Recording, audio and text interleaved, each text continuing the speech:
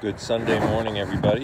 Just thought I would share this little life hack with you if you're a homeowner and you're used to wearing junky clothes for working on your place, or if you work outside and you need access to your fingers.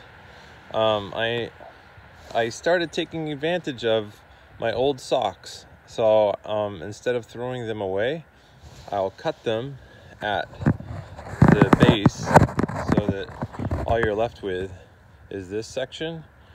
And then if you put the hemmed edge down and the top edge up and you poke that little hole, what you get is something like that.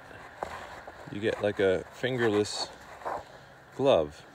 This is kind of a sloppy sock. It's not very tight at the bottom, but most socks, even though they're well used, will hold their retention at the top so that it'll keep the air out and keep your fingers warm.